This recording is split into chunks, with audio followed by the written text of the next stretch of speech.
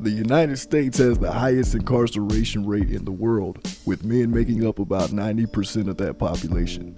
70% haven't completed high school, and black males represent the largest percentage of inmates held in custody today. How many people you know got out of jail this week and back next week? I know a bunch of them. Recidivism is the criminal act resulting in the rearrest, reconviction, or return to custody within 3 years following an inmate's release, many of who are highly familiar with this act.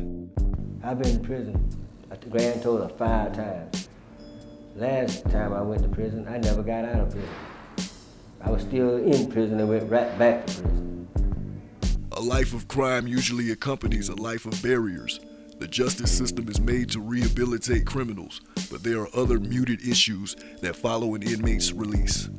We do call this department the Department of Corrections, so I imagine it's supposed to be correcting something. People have a tendency to think that a person that's just coming out of incarceration, or any element of incarceration, is somebody less than and should be treated as the other or one of those. Clearly, once a person comes into prison, for the rest of their life, they're an ex-inmate, and that's certainly problematic from just getting basic needs, employment, housing, etc. Trapped in a revolving cycle of recidivism and feeling like the world is against them, how can an ex-inmate follow the path of a productive member in society? Or do they? Are they trapped forever?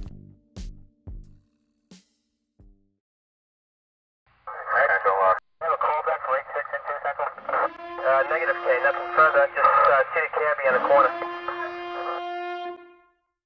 Alright, I go final arrival. Alright, 10 flight, 62, 1093.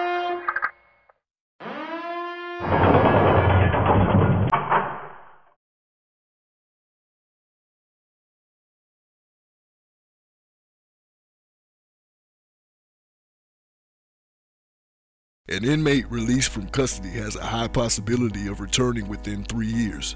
However, there are many silent factors that influence this recidivism. Low education is a huge setback. Now add a criminal record? Getting a job seems almost impossible.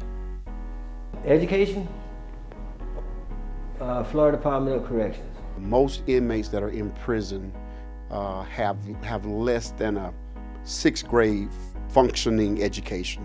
Barriers like education and criminal records provide an easy way for an ex-inmate to become discouraged. Get scared. The average person getting out of prison and jail trying to find a job, that automatically they're scared. The truth is you're afraid because you don't know how my record, how this is going to affect my getting a job. So education is a big part of why they're there in the first place. A lot of dropouts, high school dropouts.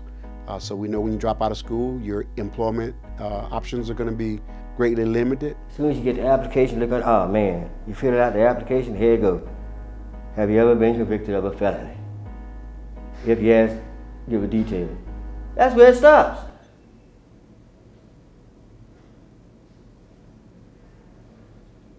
That's where it stops.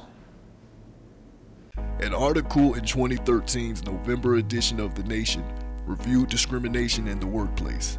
With a criminal record, whites have a 17% chance of gaining a job and blacks have a 5% chance. This makes it extremely difficult to handle financial responsibilities.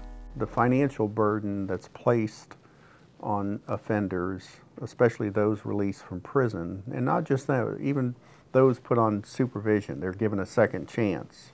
Instead of prison, we're going to put you under house arrest, or we're going to put you on probation, and we're going to follow you, we're going to track you. I think the piling on of financial sanctions and burdens it's an issue as criminologists we really have not looked at thoroughly. One common and more crippling financial burden is making child support payments. Child support, it's the system is, oh man, it's twisted on child support. Yeah, if you get caught up in that finance cycle, yeah, if you don't pull yourself out of it and get stabilized, Because until that child turns 18, your child support payments are gonna be stacking up. Despite the difficulty of getting hired, not keeping up with child support payments is a fast way to land back in jail. Some can easily fall back into a criminal lifestyle just to make ends meet. Last time I had a child support warrant, I had to pay like $1,500 cash, before I got released out of here. And I paid it because I'm not just no deadbeat father, I do want to take care of my responsibility, and I'm gonna take care of my responsibility. No way, no matter what kind of way I have to do it. If it take, going back to the struggle. Shelton has been in and out of jail and also served time in prison. He believes the struggle with finances would be unnecessary if more employers would consider hiring workers with a criminal record. Going to a boss man who have jobs like that to provide for you, and they don't want to give you that opportunity, and you walking away with your head down, instead of holding your head up and trying to go on and keep searching and search till you find it. It's real discouraging, man. You can actually lose yourself. It make you want to fall back. Inmates aren't the only ones affected by recidivism. Family relationships play a substantial role in an inmate's success rate and personal morale. The effect on the family is really terrible. You're not just coming to prison by yourself. You're not just coming to jail by yourself. When you leave as head of household, but you're taken away from that family.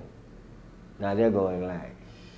While an inmate loses freedom, their families can suffer from the loss of a strong male figure, something that Shelton's family is lacking. His little brother, his father is not as in his life. His natural father is not as in his life. So Shelton was his father. And I'm really losing control of him. My brother, which is 9, he thinks he can do anything and can get away with anything. And he tries to talk back to my mom, and she kind of lets it slide. But if my brother was out, no, none of that would be going down. I miss Shelton on that part because his brother listened to him more so than he did me. He was like maybe 2 or 1 or maybe 3 years old. And he was beating on that glass like he knew what I was in visitation. He was beating on the glass like, my brother, let my brother out. You know what I'm saying? Saying the words right there. And I was like, man, it affected me a lot, knowing that my brother knew who I was. If inmates can stay tied, to their families, bonded, have communication, they're more likely to be successful, which makes kind of logical sense. Everything we go through, we're gonna need support. You're gonna need the brethren to lift you up, or the mother to lift you up. Somebody to give you that encouragement to go on, not give up on yourself.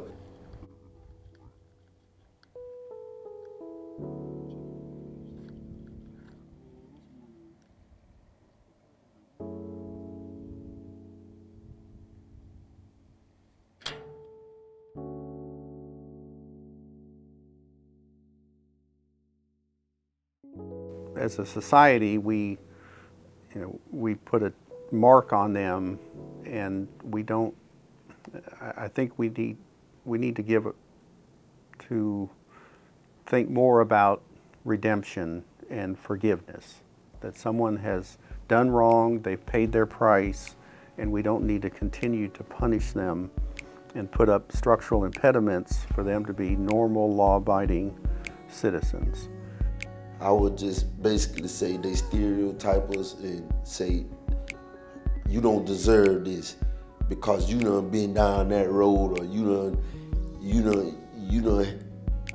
was a failure in life, And it's really disturbing, On the outside, an inmate appears to be free, but society has a little way of changing that perspective.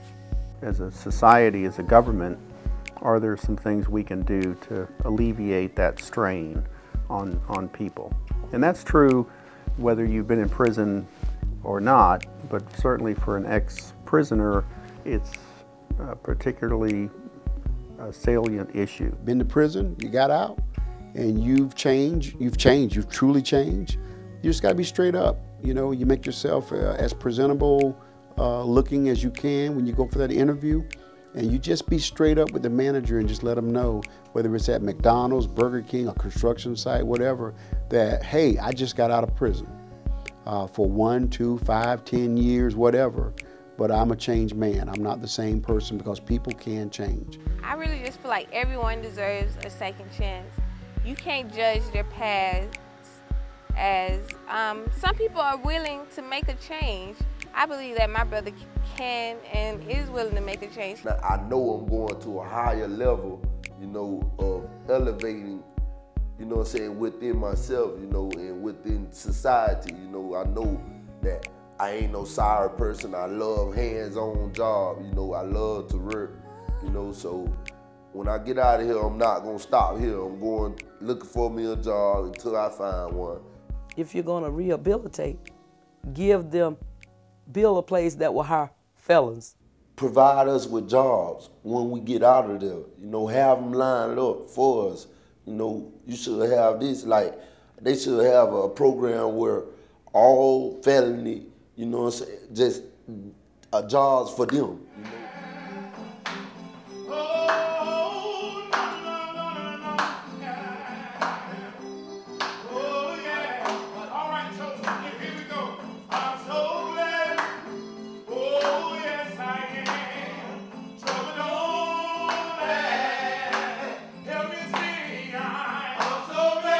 I think people in that situation have to reach out to their families, their community, to try and help them transition back in to society.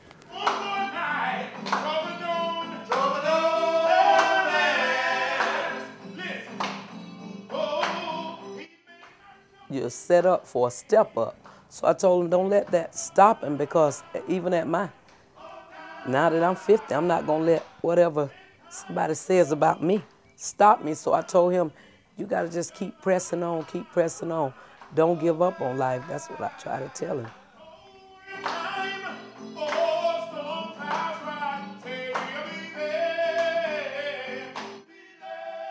I threw all that away, because I didn't have somebody that would sit down and try to get inside this thing up here. I needed somebody to rent space between my ears in a meaningful way that I could see what the hell they're talking about.